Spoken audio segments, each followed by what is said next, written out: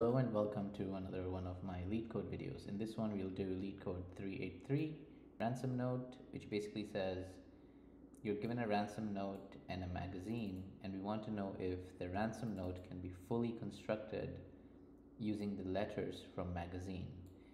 And each letter in magazine can only be used once, right? So in this case, AB, the ransom note as A, the magazine doesn't. So we can't use it. In this case, the magazine only has one A and one B, and here we need two A's, so we can't construct it from the magazine. And in this case, there are two A's, and the magazine has two A's and one B, and so we can construct the ransom note because there are two A's available in the magazine.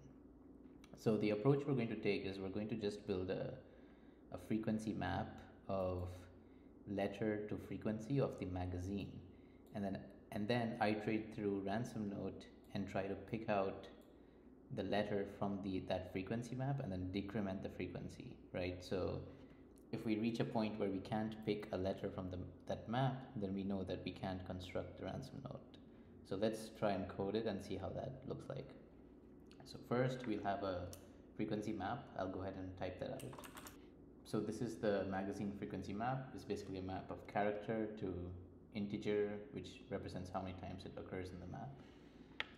And then we iterate through each letter in magazine. And then for each letter, we want to put it in the map. So here I have, we put the character as the key, and for the value, if it already exists in the map, then we get that count. Otherwise we default to 0, and then we increment 1 to the existing count, right? So this is the existing count where we get it from the map, and if it doesn't exist, we default to 0, and then we add 1. And so this will give us our frequency count map. And so the next step now is to iterate through the characters in the ransom note. Let me go ahead and do that real quick. Okay, so we have a loop that iterates through ransom note, and then what we want to do is if we don't find the character in the frequency map, we simply return 0. Sorry, I meant return false. So here we go. If the character is not in the map, we return false. Otherwise, we know that it is in the map, and so we have to decrement the frequency.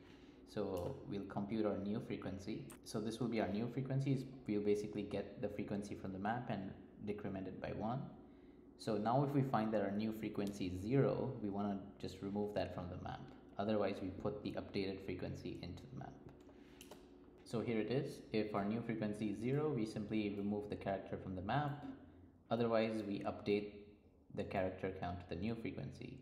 And so at the end of this loop, if it finishes successfully, we know that everything in ransom note can be constructed. If we run out of characters, we'll eventually hit this condition and we'll return false. So that means at the end, if this loop finishes, we return true. So let's see how that does. Cool, all test cases passed. Let me submit. Perfect. Thank you so much for watching. I'll see you in the next one. Cheers.